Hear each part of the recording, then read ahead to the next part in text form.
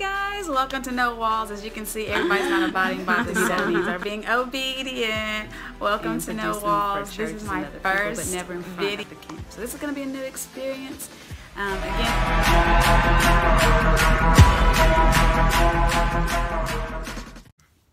Hi guys, welcome back to No Walls. I am so excited to have each of you worshiping with us this Sunday. Happy Sunday goes out to all of my sailors and to my young adults and my college students, especially as some of you prepare to return back to school. Please stay safe. There's a lot going on in this world. As we saw this past week, we saw people who claim that they love the country while they were destroying, a portion of the country. Well, it was confusing. And so we need to stay prayed up. Also, the virus, as you know, has taken on a new form and it is killing more people, and hospitals are being overrun and things like that. And so please, please protect yourselves as much as you can. Stay home if you can. And that's for everybody. Shelter in place if you can. You don't have to wait for instructions. If you don't have to go out, definitely don't go out. And happy Wednesday goes out to my littlest viewer who watches No Walls every Wednesday. I do want to say thank you all so much for giving. You all continue to do so in 2021. We talked about it in Bible study, and hopefully I'll have more information for you next week. But we are going to be doing a fast. And this fast is, and they don't want to hear, they're like, we don't want to hear the word fast. But the fast is a decluttering fast. So we are going to spiritually declutter, physically, our physical bodies declutter, and then in our homes, we are going to declutter. We are going to get rid of those things, that just weigh us down, spiritually, in our body and also in our home. And I'm not talking about throwing your kids out and your husband. This is like your closets in your drawer. So don't be like, honey, you got to go. No, not that kind of decluttering. And we are going to allow the Holy Spirit to be a part of this cleansing. So you'll get more information on that. And of course, we are working on March Madness, and I'm praying to God that we're able to pull it off in excellence and in whatever way He wants us to do it. So those are coming soon. So today's message, as always, is going to be eye-opening, I hope. But more than eye-opening, I hope that is ear-opening. So I'm going to give you today as much context as I can, and while dealing with a very small focus scripture. But I hope that you know that this message is specifically for you. This message is specifically for believers, for Christians specifically. And if you are not a believer, I pray that this message will open your ears to where you will want to come into the full knowledge of who Jesus Christ is and accept Him as your personal Lord and Savior. I will tell you up front, this message is called, hello, is this thing on? Is this thing on? And so our focus scripture is going to come from a book that I'm terrified of, just like you, and it's okay to be terrified of it just because, it's, y'all know what book that is. That's Revelations. People don't really minister on Revelations too much because, when we start talking about horse and candles and, okay, it just sounds scary, even though there's a lot of knowledge in it, there's a lot of warning in it, is a lot of it telling us what's to come, but this is going to be one I hope that will have you to do a personal self-examination of yourself, of your home, of your life. And so our focus scripture today is going to come from Revelation, the 3rd chapter, and I'm just going to do the 22nd verse. The 22nd verse says, "Whoever has ears, let them hear what the Spirit says to the churches." Revelation 3:22, "Whoever has ears, let them hear what the Spirit says to the churches." Again, the name of this message is Tap, Tap, Tap, Tap, Tap. Is this thing on? Can you hear me?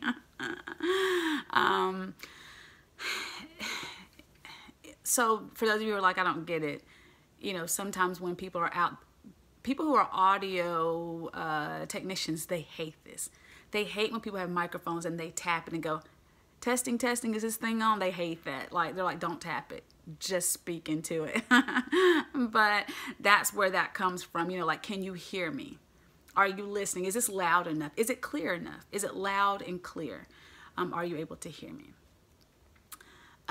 Revelations 3 has one of our favorite scriptures in it, and oftentimes we don't understand it, so we use it out of context. I will tell you up front, the scripture is you are neither hot nor cold, you're lukewarm, and therefore, you know, I'm going to spit you out of my mouth. And then we go around saying, hey, you can't be lukewarm. You can't. You know, either hot or you're cold. Some people take that to say you have to be hot. You have to be on fire for the Lord. And if you're cold, that means you're not going to make it into heaven. So you got to choose. And we get that because there is a scripture that says, choose you this day who you will serve. And this is a lot. So I hope that you guys are writing or are interested or are paying attention. Just stay with me because it's a lot. The scripture about being lukewarm, sometimes we say the hot, like what I was previously describing. Sometimes we say cold because you know where the devil is hot and you don't want to be down there, so you need to be cold. And sometimes we tell people, so you need to either be for God or against God. And if you're lukewarm, it's the same thing as you know, choosing between God. But this particular scripture is not talking about lukewarm in that way. It is true that either you're for God or you're against him. That is a true statement, and that is in scripture, that you're either for him, and if you're not for him, you're against him. You can't be in between.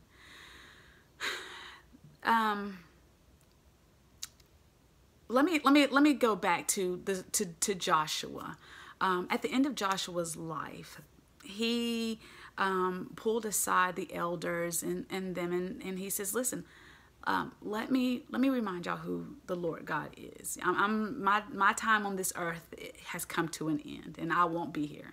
And so let me remind you guys of who God is. Let me tell you what he's done for us. And he is, you know, so eloquently reminds them, takes them back through the history of who God has been to the Israelites.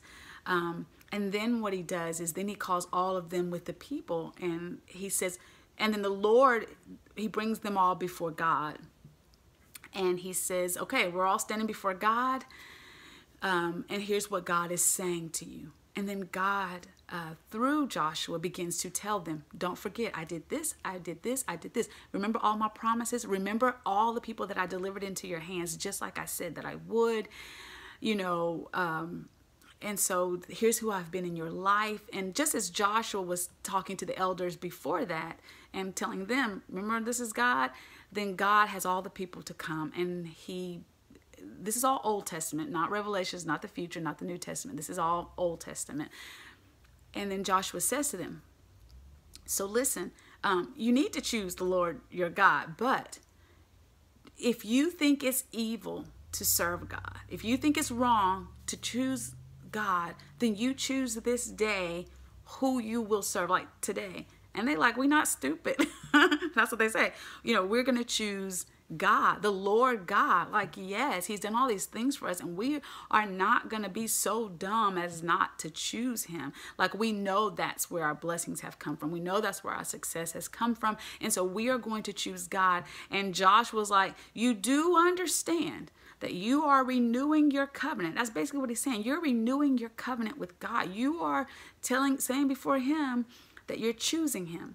And he's like, just like he has prospered you, if you go against him, if you don't keep this promise, he will destroy you. He will bring all the evil against you. So make sure you understand you are making this promise, this agreement, this covenant before God and with God. And they say, absolutely. And then Joshua dies. But that's where choose you this day who you will serve. Fast forward all the way to Revelation. By Revelation, Revelation is written by John, but these are letters from Jesus to the church. These are not letters to sinners. These are not letters to people who don't know who Jesus is. These are letters specifically, this is important, to the church. Which means, why is Jesus writing these kinds of letters to the church? And that's what we need to be asking ourselves today. It's 7 churches and it's 7 letters to these churches. And I've missed that so much in my life. I've not really just sat down and considered that Revelation, these letters are not to the world. These letters are not written to people in the world. They're written to the churches in these cities, which means something is not right within the church. I'm probably going to mess up the names of these cities, but that's okay. You can read it and then you can pronounce it however you want. You could go on YouTube, Google, all these other places, and they will properly tell you how to pronounce them. So forgive me ahead of time to those of you who are educated in the pronunciation of these difficult cities or words or whatever, but I'm going to do the best that I can. So in chapter 3, he begins, and I know I'm going to probably mess this up. I know Philadelphia is one of them at the start of chapter 3. I want to say Sardis might be first. I am not sure. So forgive me, and I will put it up here if I'm saying it right or wrong. But at the beginning, he is basically telling the first church in chapter 3, he's saying, hey, listen, these are some things that you guys are getting wrong. I mean, these are some things that y'all are, but not everybody. Some of the people within the church are doing right. And, so here's what you need to work on, and here's what you need to continue doing. That's basically Jesus's letter to the church at Sardis, I believe. Then he goes on to talk to the church, I want to say Philadelphia. I can't remember. I think so. Again, I'll put it up here. I'm so sorry. But then he's saying, hey, listen, let me tell you guys. You guys are doing a really good job. And, people will fall at your feet. And, he begins to tell them how pleased he is with them. But then he gets to the church of Laodicea. I'm going to guess Laodicea. And if I'm saying it wrong to the scholars, I apologize. But we're going to say Laodicea for now. And Laodicea was this phenomenal city. Rich, they have everything. They don't have a want. They don't have a need. They are rich. They are self-sufficient. They have the best doctors. They have everything. This city is where you want to live. You don't have a need. You don't want for anything. They are perfect in every way. They are great. They are just wonderful, beautiful, the best everything. They're so arrogant and so perfect and so great that even when this earthquake came, right, and people were trying to help this city, they're like, we're rich. We don't need your help. They declined help because they had so much. They're like, we got it. We don't need anything. But with everything that they had, with everything that was good and right and perfect and excellent, with all of the houses and cars and money, and your business is doing good in the midst of the virus and the attacks on the Capitol, and you haven't been affected like everybody else. They basically had a perfect life, except the craziest thing about this city is the water system. You have everything. You have everything. They were perfect in every way except their water system. And their water system right, caused them to have water that was lukewarm.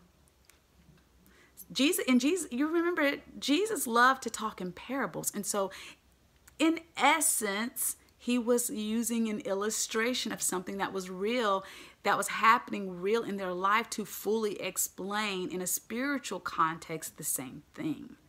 That's where lukewarm is coming from, because in this city of Laodicea, they literally, physically had lukewarm water. Okay? Laodicea, as perfect and beautiful as they were, that had this lukewarm water, they were getting their water from 2 other cities, from 2 other places. The city of Hierapolis, it starts with an H. It starts with an H, and so that's how I remember that they had hot water.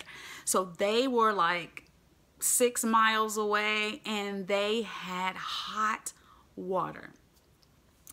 Their hot water people would go to for healing. So you go to this city and you have spiritual healing and restoration and comfort. People would sit in their warm springs for their body aches and for things like that. So that city was known for their hot springs, and so their hot springs were being brought into Laodicea for their hot water. But on the way, that hot water was being cooled down on its way into Laodicea. So they were drawing water, hot water from there, and then they were drawing cold water from another city, Colossae, right? I don't know how to pronounce it. I'm gonna put the cities right here so you can pronounce it however you want to. But from Colossae, they were getting cold water. So see the H and the C, hot and cold. See that? Okay, I just thought it was kind of cool. Anyway, y'all, cause see, that's so crazy. See, that city starts with an H for hot. The city that they were getting the cold water from starts with a C. And Laodicea starts with an L for lukewarm. See that hot, cold, lukewarm? Oh my God, it's crazy. Okay, Holy Spirit. Anyway, that's just so cool to me. So you have H, C, and L. Hot water coming from here, cold water coming from here. And when they both come, they form lukewarm water. Because the cold water was being warmed on its way, and the hot water was being cooled on its way. And so their water at Laodicea was lukewarm, and it was literally making people sick. This has nothing to do with spiritual. This has nothing to do with the letter from Jesus. This is truth. This is just what was happening in that time. Hot water coming from the H city, cold water coming from the C city, both landing in the lukewarm at the L city. I just love that. Anyway, so when Jesus is talking to the church at Laodicea, it's saying, I can see what you're doing. I can see all your deeds. Like, I'm telling you ahead of time, I'm judging your deeds and your actions and your words and everything. And you guys are lukewarm. I would rather, listen to what he's saying. I would rather that you be hot, right? Like Hierapolis, however you pronounce it, because they are providing spiritual restoration and spiritual healing, right? Hot. Or I'd rather you be cold, where you are refreshing and you're encouraging people. But you are lukewarm. You are serving no purpose. You are neither hot nor cold. And because you are neither, you are not doing anything. You're not producing anything. As a matter of fact, you're making people sick. How are you making people sick being lukewarm? Because they believe they are self-sufficient. They are relying on their richness. They are relying on what they can do for themselves. And because of what they can do for themselves, they are no longer depending on me, their real source. So when we're talking about being lukewarm, hot or cold, we're not saying everybody should be hot because you should have a warm heart, not a cold heart. No. And we're not saying everybody should be cold because that's where God is, because the devil, he's going to be burned. No. Jesus is literally saying be either one. Either provide spiritual healing and be hot, warm springs, or be cold, be an encourager, be refreshing. But you are lukewarm. You are doing nothing. You are doing nothing for the kingdom. And so he begins to tell them how they can, like you got to do a spiritual check of yourself. You are the church. You are who these letters are being written to. Are you lukewarm? How many people this past week did you share the gospel with? Okay, you prayed. Great. Okay, you were in your home and you all had communion and you remembered what Jesus did for you on the cross. Absolutely. Yes. Good. But how many people have grown in their faith because of you this past week or this past month or this past year? How many people were led back to Jesus because of your words or your deeds? And so he says in this chapter, behold, he's talking not to sinners. He's talking to us, the church. And I never fully really grasped who these letters were written to in Revelation.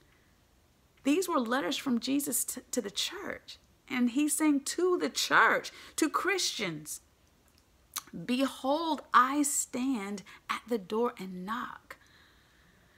And all you have to do is answer and I will come in. He is saying, listen, I'm right here.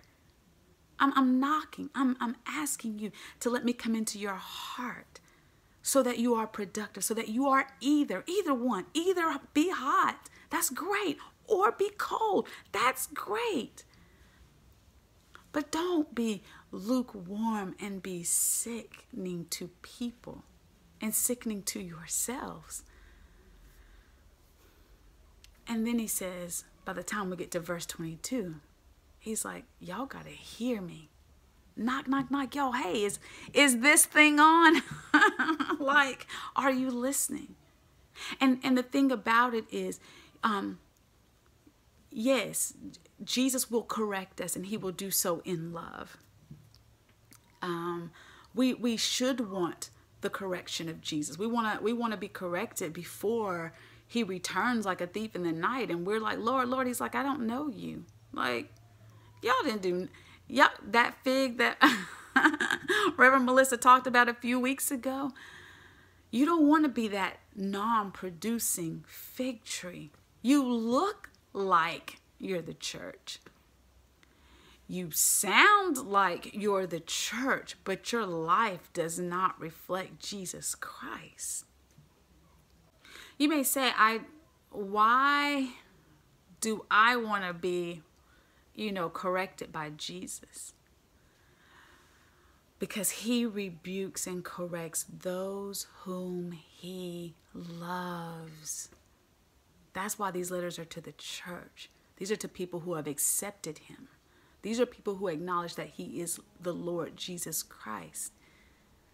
Jesus does not come to correct us, to destroy us, but to redeem us.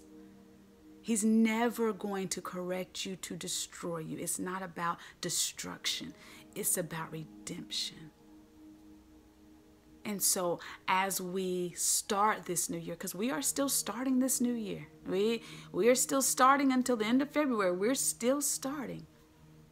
We've already seen that 2020, there was no line between 2020 and 2021 because on January the 6th, they stormed the Capitol. Like the virus is now killing 4,000 people a day. So nothing stopped that. But at the beginning of this year, if you can hear this message, you still have a chance. You still have a chance to be corrected. You still have a chance to spread the gospel of Jesus Christ. And so many churches are consumed with, look at what we did. Look at what we have done. And it's all to say not look at what the Lord Jesus Christ is doing through us. if we're not spreading the gospel, the good news of Jesus Christ in our everyday life, then we're lukewarm.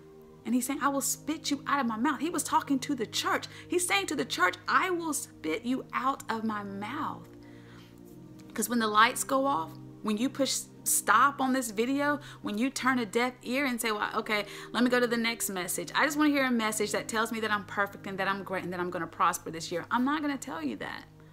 I'm going to tell you that Jesus has already written letters to the churches, to the 7 churches, and go and read it. And he's talking to us saying we have to open the door and we have to let him back into our heart. We have to commune with the Holy Spirit. We have to let the Lord order our steps. We have to be obedient even when it's difficult. We don't want to suffer. But the Word of God says, listen, if you're going to follow me, you got to take up your cross. That cross was not fun. It wasn't like Jesus like, hey, where's my cross? Oh, no. We wear crosses around our necks, but you have to understand what that means. Someone once said, you wouldn't wear, what if he was electrocuted? Would you wear the electric chair around your neck? And I was like, huh? What? But you have to take up your cross. That means you have to suffer. There is suffering when you choose Jesus. It's not easy to live for Jesus Christ because the world has all these other flashy signs. Get rich. If you're rich, you have everything. And Jesus said, I am everything. The earth, the whole earth is the Lord's and the fullness thereof. Are you being productive in your faith? Are you sharing your faith with people who don't know who Jesus is, or for people who are losing it? People who have turned away from God. They're seeking something else. They're seeking other shelter. Our shelter in place is under the shadow of the Almighty. That's where we shelter in place. Do you have family and friends that are sheltering in place somewhere else, somewhere that will not last? Well, today, Jesus is calling you. He's calling you back to himself to do his work. And his work, it is difficult, but we know that the harvest is ripe and the laborers are few. I love you all so much. If you don't know who Jesus Christ is, then today is a really good day to reach out to us at No Walls, and we will be glad and happy to help you in your walk with Jesus Christ. You just have to admit that you are a sinner and believe that God sent his only son, Jesus Christ, to die for you, and that Jesus left us with the Holy Spirit so that he could go prepare a place for us, and that he is coming back for us. And then you have to be willing to be on the battlefield for him, to tell other people what he did for you. And if you have lost your flame, your fire, your passion for serving Jesus Christ, today is a really good day to renew that. With everything going on in the world, you don't know when your last day will be. It's a good day. It's a good day to be refined and for God to restore you and restore that passion. All this other stuff is going to fade away. Let us pray. Dear Heavenly Father, right now, in the mighty name of Jesus, we come to you right now saying, thank you so much for another chance, God, to serve you, to worship you, to call you Dad, like you're our dad. And we are so grateful that you sent Jesus down to die for us, to redeem us, God. Give us the heart of Christ, that we would just want to go and serve you, that we would want to tell other people what you have done for us, that we know that you are going to return for us one day, God. When you search our hearts, God, let it, anything in us that's not like you, God, we ask right now that you would take it out. That when you search our heart, oh God, that you would find that the Holy Spirit is dwelling in us. God, that you would just see us and know that we are either hot or we are cold, and that we are not lukewarm. God, we know that you are standing at the door and knocking. Let us open the door so that you will come in and sup with us, and we will sup with you. That we will forever recognize that you are the true vine, so that we will produce good fruit, God. These and all other blessings we ask in your precious Son, Jesus' name. Amen. Amen, amen, amen. One of our friends, Miss Shakira, she is doing a blanket drive, a coat drive, and she goes into the Atlanta area, metro Atlanta area, and she and a friend, they do blankets and they do coats. For those of you who know how to contact me directly, please feel free to contact me directly, and you can let me know if you have any blankets that you want to donate or any coats that you would like to donate. If you would like to do so and you are not in the metro Atlanta area, then please reach out to us at nowwallsnowwhat@gmail.com. Let us know. We'll get the information to Shakira, and we want to help keep people warm this winter, and they do it every year, and so we want to be of service to them, and anything that we can do to represent Jesus Christ, anything we can do to represent Jesus Christ and who he is, we want to be a part of. I love each of you. God bless you. I pray that your new year is just going amazing. And I will be so excited to see you guys back next week. I love you all so much. Bye-bye.